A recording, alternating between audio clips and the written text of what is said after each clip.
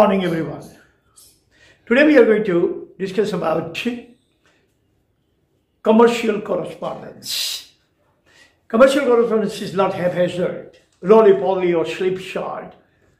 It's not something that you can just write down the way you feel it. But there is precise, specification about the commercial correspondence. Commercial correspondence has 10 key elements. Key components are there, 10. And you have to follow these 10 key components very religiously, very tenaciously. You cannot have legal format of letter if you are going to go lower than 10. You can go higher than 10, you can go up to 500, it doesn't matter. But it must not be less than 10. And each key element is legal factor having legal impact on your letter.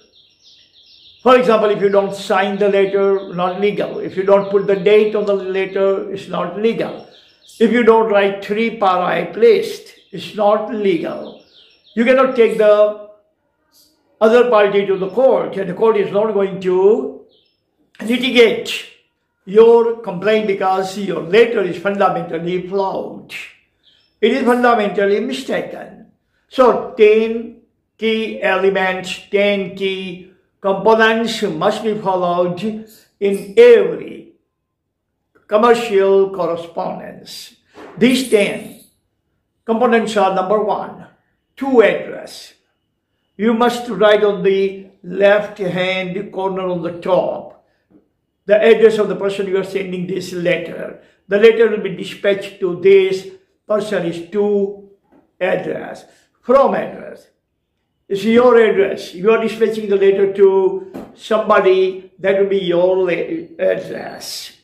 Right hand side you are going to write date of the letter. Left hand side you're going to come and start with salutation. Like dear brother, honorable collector, honorable judge, respectable teacher, friend. That's called salutation. Below the salutation, you are going to write subject or reference. If you are writing the first time this letter, then you are going to write subject. But if you are going to responding to someone, then you're going to write reference to your letter, reference to the advertisement, reference to this, that.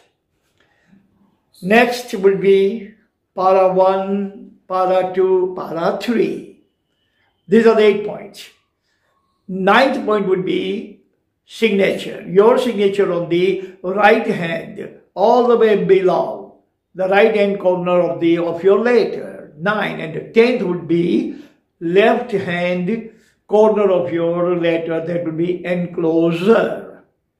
So what would be to address, from address, salutation, date, subject.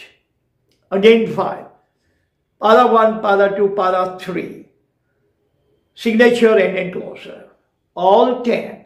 All 10 are legal.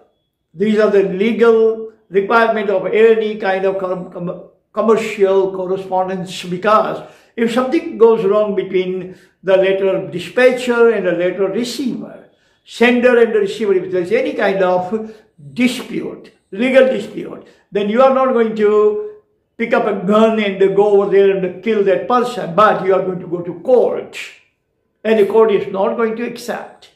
It's null and void letter if you have not followed these 10 components of the letter, which are legally binding, legal requirement of every single letter.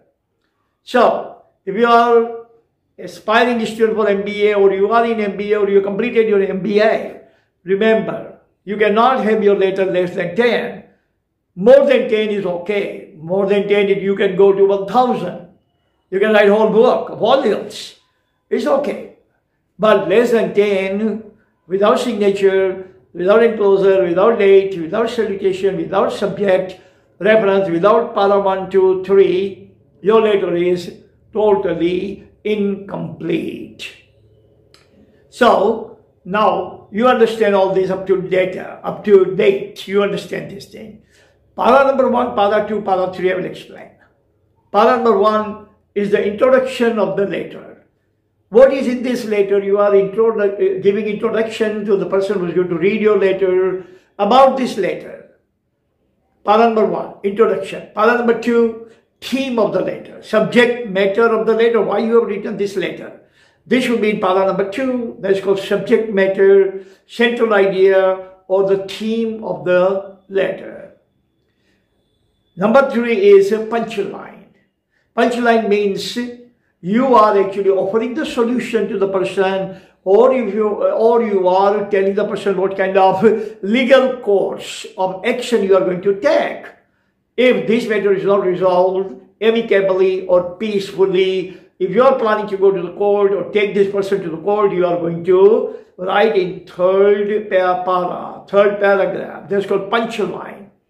That if this matter is not resolved, if I don't get my money back, or if you are not going to pay me my bill, which has been pending for a long time, then now I will take you to the court. This should be in third para.